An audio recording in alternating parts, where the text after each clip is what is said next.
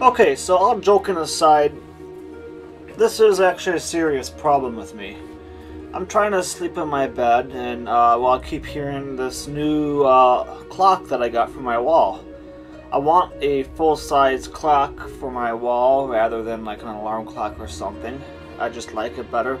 Plus I like this one especially because it has a little thermometer thingy and a little humidity thingy built into it. And I thought this was a cool clock. It would be perfect for my room. So anyways, I got it and I put in a battery, and all night long, especially at night because everything for some reason gets louder at night, but all night long I hear that clicking sound. The clicking sound that you heard during the beginning part of this video, that's unaltered. That's just raw clockola over here.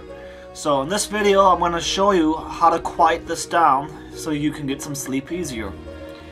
Or just to have a nice quiet room without that constant click, click, click, click. So anyways, obviously the first step is to take the damn battery out. And you can set that to the side for now, and we have to get the works out of the clock. To do that we have to get this plastic thing off. And this particular one, it just snaps in place. You can see little things right there where it just kind of snaps and clicks into place. But some clocks have like screws that go around it, and some clocks, you know, it depends what type of clock that you have. But the first step we have to do is we have to get the clear plastic part out, because we have to get these hands off, and these hands are just pressed fitted on, so they just pop right off like so. Go to the back side, and this works part now can now snap off. And now we're ready to go to the next phase. Alrighty, so we have this. Now, taking these apart can be rather intimidating at first, but if you're at all nervous, you can always take your little smartphone thingy or any digital camera and take pictures as you go along so you know the exact order things go back together. But for this particular one, there are these little things here on the side, plus the one more right there that you just undo.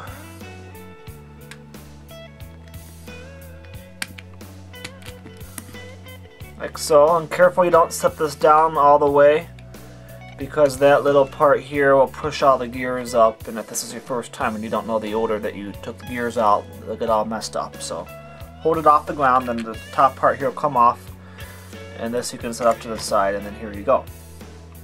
Now I happen to know the order of where all these gears go, so I'm not going to bother taking pictures. But this part comes out first, then this, then this.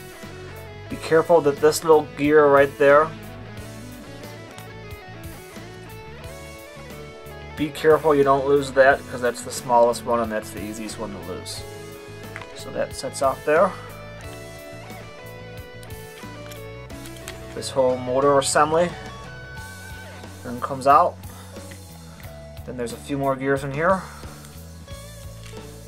That comes out. That comes out.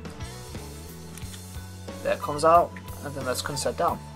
Now it's time to reassemble it, and all we're going to do is, as we go along reassembling it, we're going to take some of this 3-in-1 oil. The sticker came off years ago, but that's all this is. You can get this at pretty much any auto parts store or handy hardware store. It's just a basic it's called 3-in-1 oil.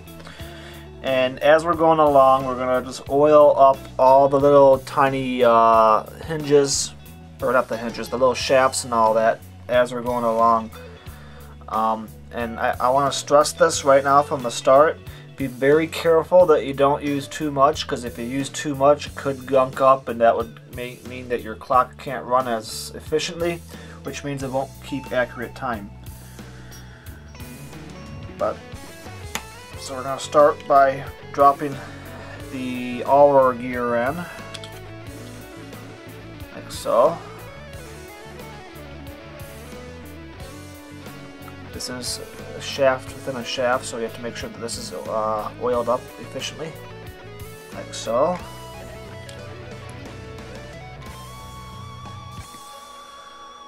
Alright, and there's this little gear here.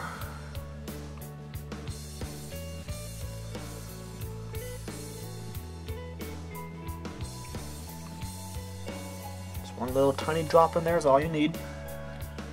And this fits in between these two gears. Alright. Now the motor assembly can go on. Now I want to stress this. The motor assembly, try not to get any oil on the coils or all that. You just want oil. One little drop of oil in there. That's all you want. One little tiny drop, and that'll be it. This here can set in then.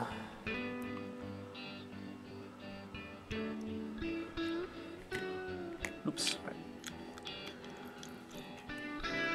Like so.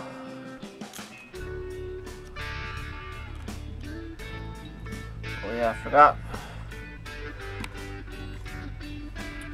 Because there's shafts on the back side of the motor assembly, I need to put oil in the two little holes there.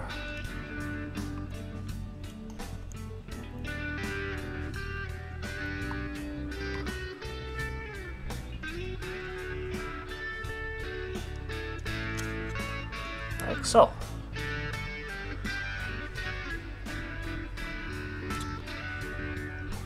A little drop there and a little drop there. Those little drops are for that gear.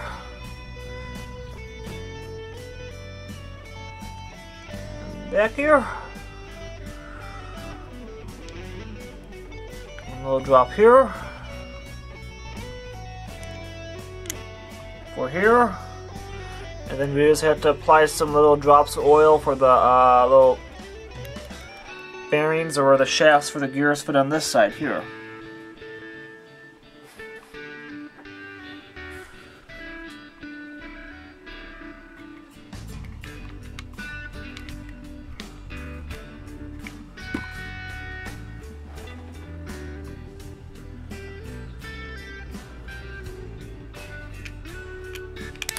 It snaps into place, and all we have to do is reassemble our clock. Alright, so I got the clock set to the proper time now, and I can tell you it's very nice and quiet now. I am going to appreciate that a lot, because it was starting to become an issue when I was trying to sleep. I mean, after all, I had work in the morning, and I'm trying to sleep there, and I keep hearing this click, click, click, click. And like, you know how things are at night when things, people, you just get things get louder and louder and louder and louder at night for some reason. Anyways, that's how you oil it up, and when you oil it up, it quiets it down, and it makes a very noticeable difference. If you've tried this, by all means, do a video response or share it on my Facebook or something, and let us know. I'd love to see it. With that said, I'd like to thank you all for watching, and you all have a good day.